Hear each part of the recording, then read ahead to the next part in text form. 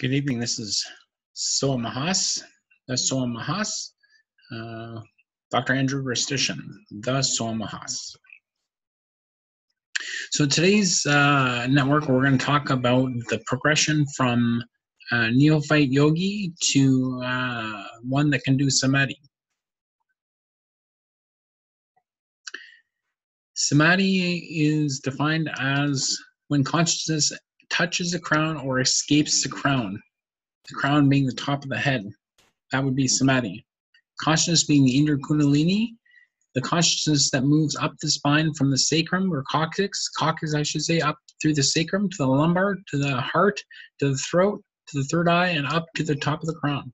That would be Samadhi. Savikapa as the basic Samadhi where consciousness touches the crown, enlightenment sets in. So what is the progression? The progression is such that you begin by someone initiating you or you beginning a technique. So what are the basic techniques? The basic techniques are threefold. Counting in the order of 1 to 2, where in-breath is 1-fold and out-breath is 2-fold. So if you're breathing in during a count of 16, then the out-breath should be 32. If you're breathing in is a count of 20, your out-breath is a count of 40. And you do successions of those. So that's the first Kriya. The second Kriya is rotating consciousness up and around the spine, up the Inda and down the Pingala.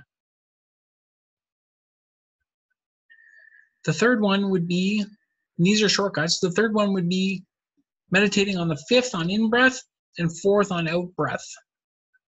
You can hold also 5th and 4th at the same time, but consciously that's pretty hard. So breathing in on 5th and breathing out on 4th.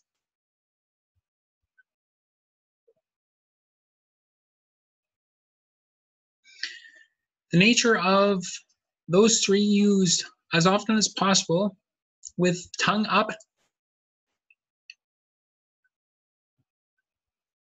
and back in Shikari Mudra, where the tongue is trying to touch the uvula.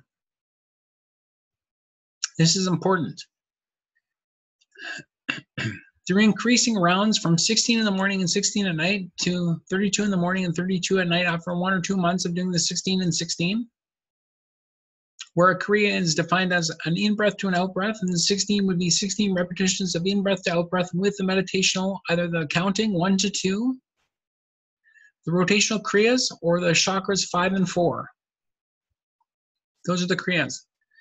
You would do 1, 2, or 3 as many times as you possibly can until you start getting a gag reflex or as if you're going to throw up. Then you do some emptiness meditation. At the point where the tongue is able to go up and back to the back of the uvula while you're doing these Kriyas, and a fluid is released from the midbrain, tastes sweet in the mouth. The tongue, you will taste it, you will taste sweet. You swallow that, it'll be bitter in the stomach. When it reaches down into your stomach, it will taste bitter.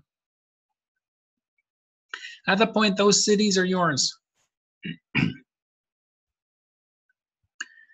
5-4 is light body development. Ida Pingala is achievement of desire. And counting is incorruptibility. These are the shortcuts to developing and becoming a siddha. First stage.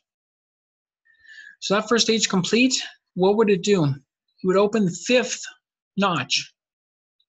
How do we open 4th notch? 4th notch is defined as the self-love and the ability to understand that should anything come in front of you or behind you or to the left or the right, essentially, if anything comes in the way of your progression to become one with Source or allow Source to become your guru, your guidance, your aspiration, your heart, then you let go of that. It should be your number one. Number one is liberation. How do we open that? Through a lot of chin locks. Holding consciousness, forcing consciousness up the spine as we're chin locked tight, very tight, very super tight. That would open the fourth chakra, a fourth notch, I should say, fourth notch. How do we open the third notch?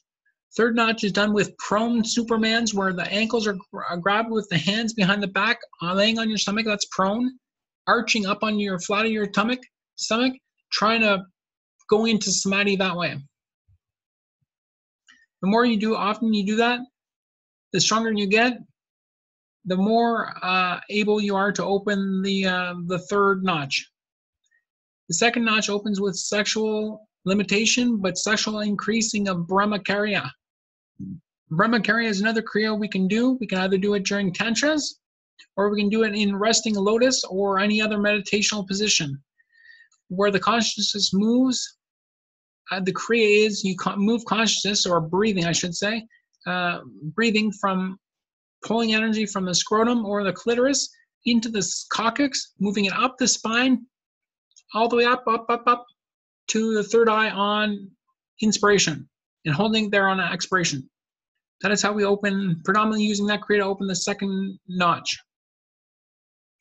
The first notch opens up with a guru initiation.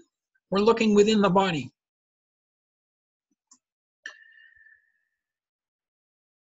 So we know excessive kriyas will open the fifth notch.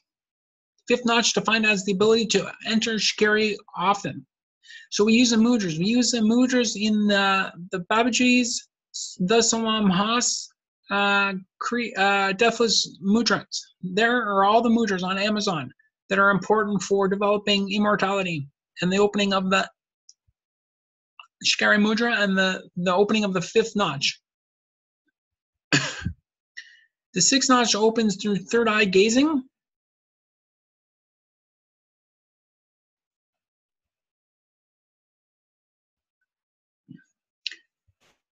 As well as the seventh going, sixth and seventh as the penetration of the skull, the seventh, through the kriya defined as a siddha kriya, where there is, there's multiple kriyas that do this, but there's one kriya specifically that I used where you focus on the third eye,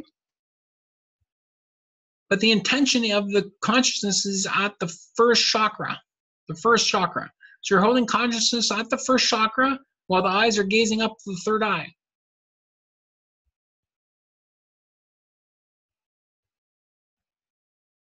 And holding that until